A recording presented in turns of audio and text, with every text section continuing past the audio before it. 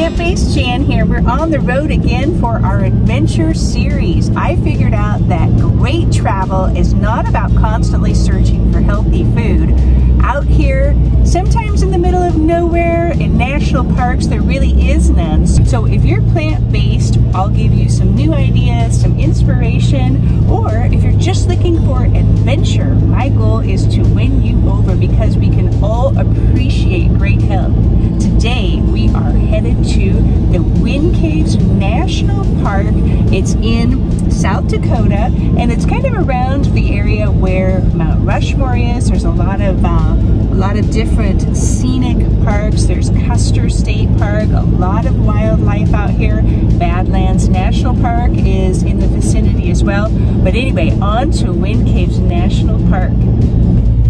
So the Wind Cave National Park, if you've never heard of it, that's not surprising. It's one of our lesser populated parks, and it's actually the first cave to be designated a national park. It's got 141 miles of explored passageways underground. Over the top of the park is where the grasslands are, and that's where the bison roam as well. So it's a really interesting park. It's going to be fun to check it out, go down in the elevator and just figure it all out. Come along with us.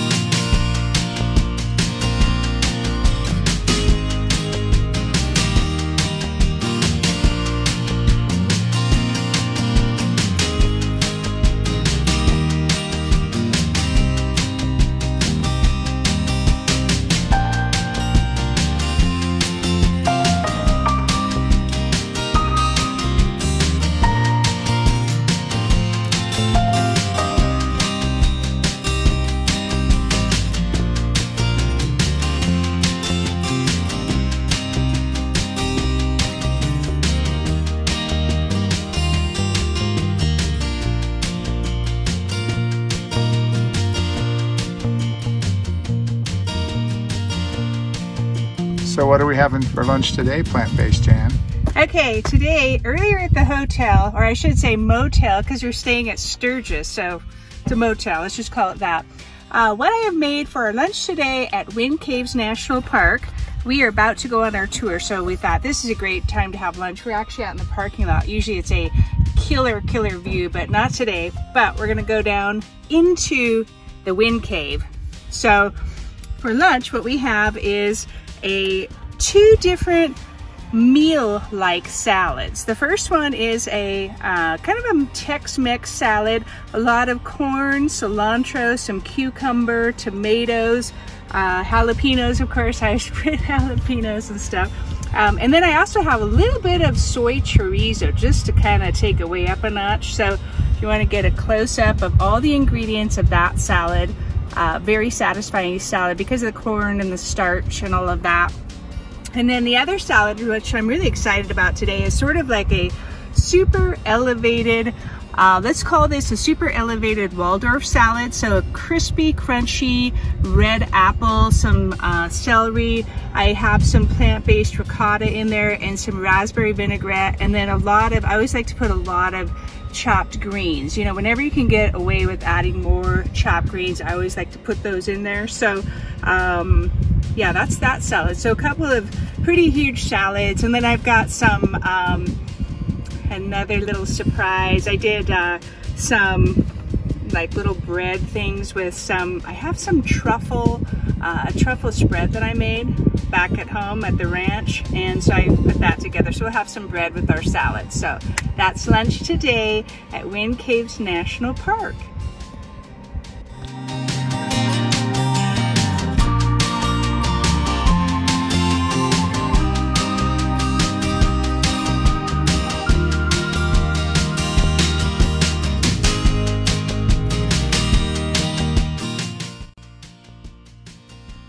very big. This is where those first explorers first went down into the cave to start exploring. It's where the wind blows in and out, so you can probably already tell. It's barometric, due to the barometric pressure. It's a breathing cave. So take something like this flagging tape I have here, hold it right up to the entrance, you can see how strong it is. We're blowing out pretty strong today. So there's a lower pressure system up here on the surface. It's going to be pushing air out. Higher pressure system pulling air in. So it can change day to day, sometimes in the middle of the day as well.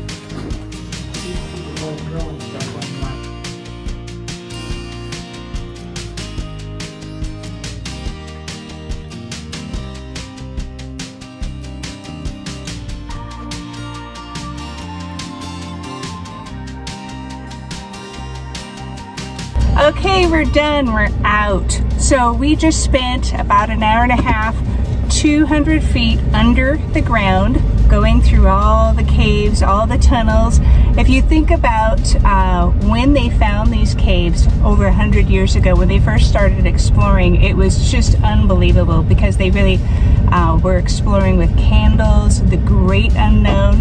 A ranger will take, I think it's about 30 people that were with us, and you really don't want to get lost. So we were down a total of about 200 feet, and it's dark down there. They have it very well lit, but we learned a lot of things. It's kind of fun to go with the ranger because you can ask any question that you want. There was lots of questions.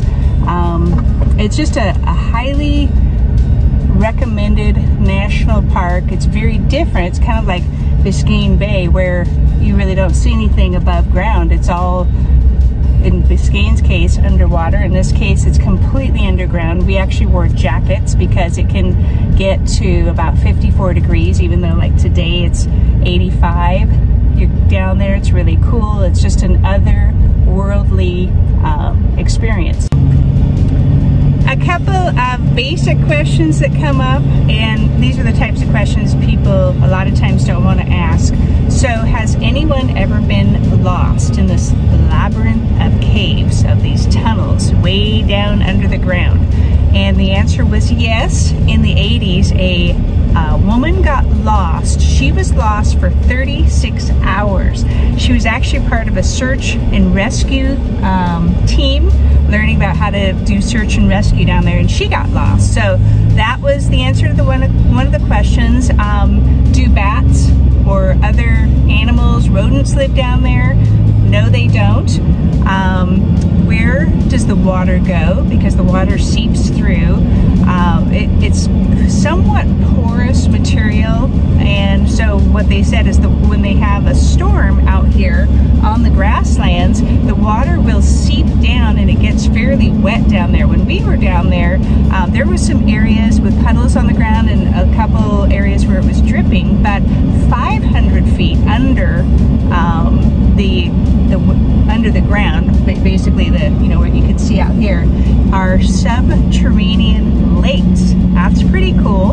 Another question was, when the rangers and the scientists go down there to explore, there's certainly a lot of unexplored areas, and there's a couple of areas where they'll go and they will literally crawl through tight little tunnels. One place that they go to is about a 2-hour crawl.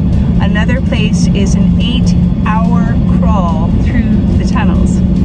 We aren't going to do any of that kind of thing. We just spent our hour on the tour, and that was just fine. So those are the answers to some of the questions that you may have. Highly recommended. That is the Wind Caves National